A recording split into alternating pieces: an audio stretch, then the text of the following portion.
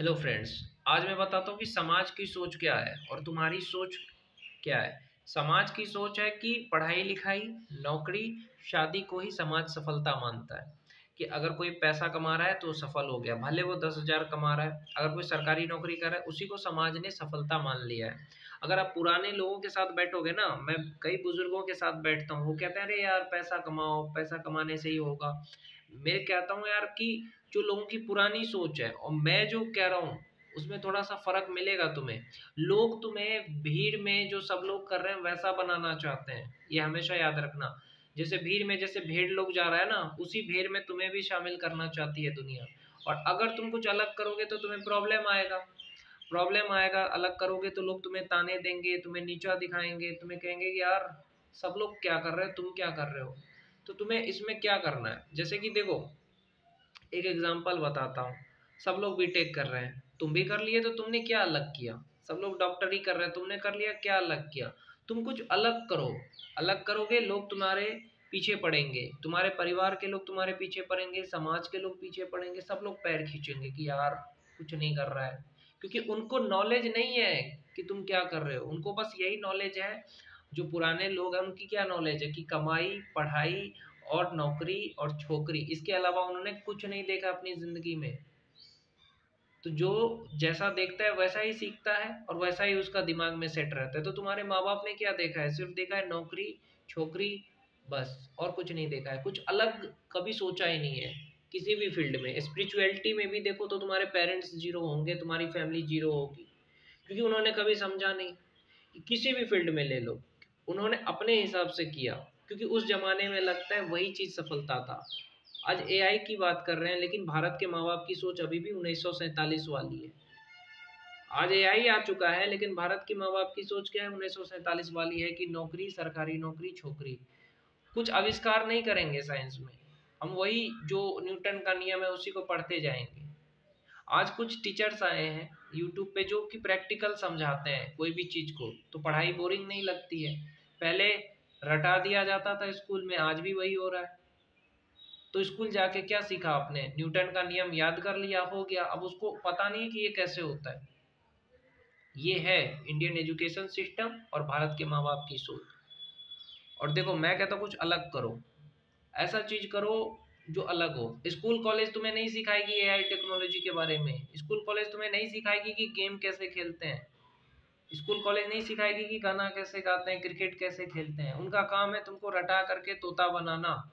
तुम्हारे माँ बाप का काम है तुम्हें सिर्फ नौकरी दिलवाना और शादी करके घर बसाना, और उसने कुछ नहीं सोचा है तुम्हारे बारे में, और तुम उसे माँ बाप कह रहे हो, परिवार कह रहे हो, शुभचिंतक कह रहे हो, क्योंकि उसने तुम्हें मिडिल क्लास बनाने का जो सोचा है। देखो, असली में क्या होता है कि तुम कुछ अलग करने का सोचो। जैसे कोई, देखो, कैरी मिनेटी ने कुछ अलग करा, एलविस यादव ने कुछ अलग करा। ये जो भी सफल लोग हैं उन्होंने कुछ अलग करा। उनको भी मुसीबत आई, उनको भी समाज के लोगों ने ताने दिए, नीचा दिखाया, लेकिन वो लोग अपने लक्ष्य पे लगे रहे। जैसे मुझे, मैं यूट्यूब पे वीडियो बनाता हूँ, मुझे भी लोग ताने देते हैं कि अरे कुछ नहीं करता है। सिर्फ यूट्यूब पे वीडियो बनाने से क्या होगा, पैसा थोड़ी ना कमाता है। मेरी फैमिली में कोई कोई कह देता है कि ये वीडियो से क्या होता है, नॉलेज से क्या होता है। क्योंकि उन्होंने अपनी जिंदगी में नॉलेज तो लिया नहीं है। उन्होंने अपने हिसाब से जो नॉलेज लिया है वो सोचते हैं वहीं तक सीमित है नॉलेज। खैर छोड़ो यार, ये समाज के लोगों की सोच वहीं तक है जहां तक वो देख रहे हैं। लेकिन जमाना नया हो चुका है, सोच नई हो चुकी है। आज लोग गेम खेल के आगे बढ़ रहे हैं, आज लोग रोस्ट करके आगे बढ़ रहे हैं, आज लोग क्रिकेट खेल के आगे बढ़ रहे हैं, आज लोग गाना गा के आगे बढ़ रहे हैं, एक्टिंग करके आगे बढ़ रहे हैं। तो इस सोच को जो है ना, कुछ अलग करने की, उसको बढ़ाइए। और अगर आपको ये लगता है कि आपको कोई सपोर्ट नहीं कर रहा है, आपको कोई ये नहीं कर रहा, तो खुद के पैसे कमाइए। मैं ये नहीं कह रहा हूँ कि पैसे कमाना है, अपने सपने को कुचल देना है, ऐसा बिल्कुल मत करना।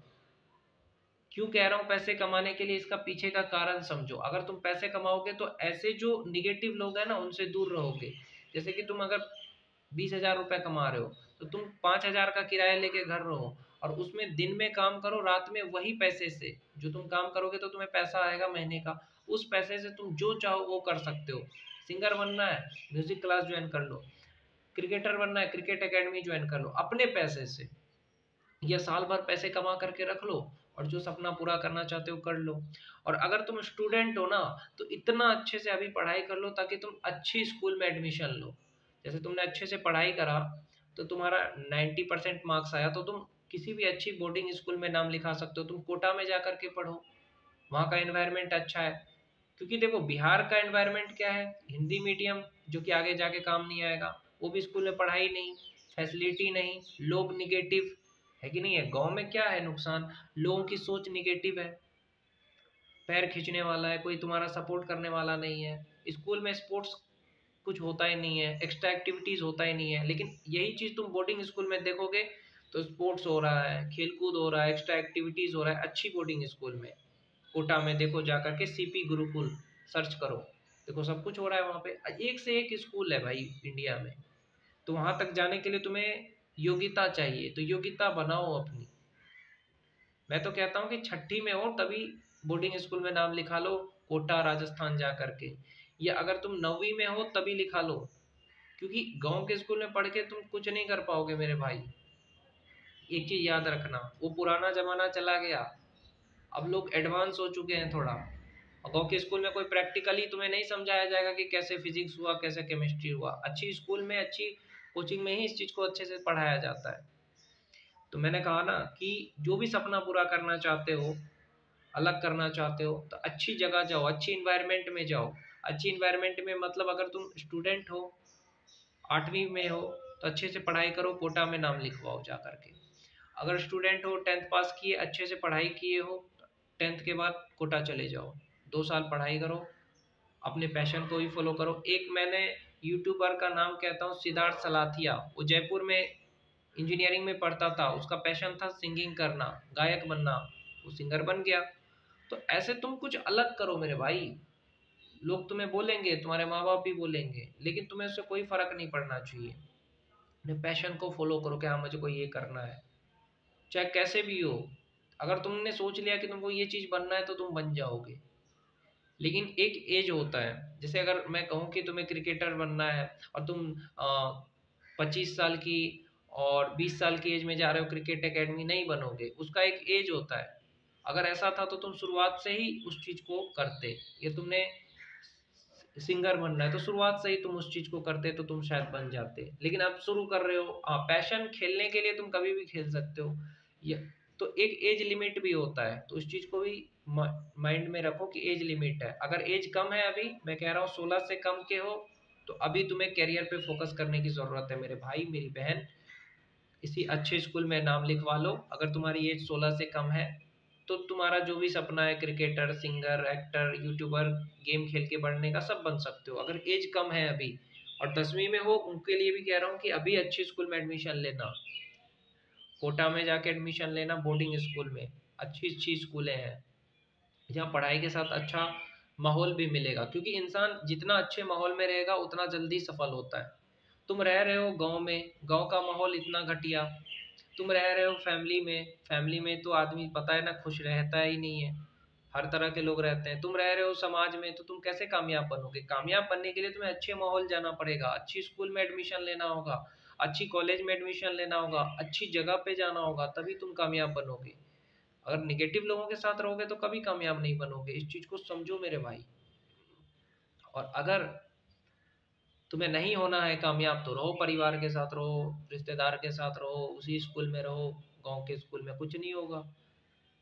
अच्छी इन्वायरमेंट में रहोगे तभी कामयाबी मिलेगी, याद रखना।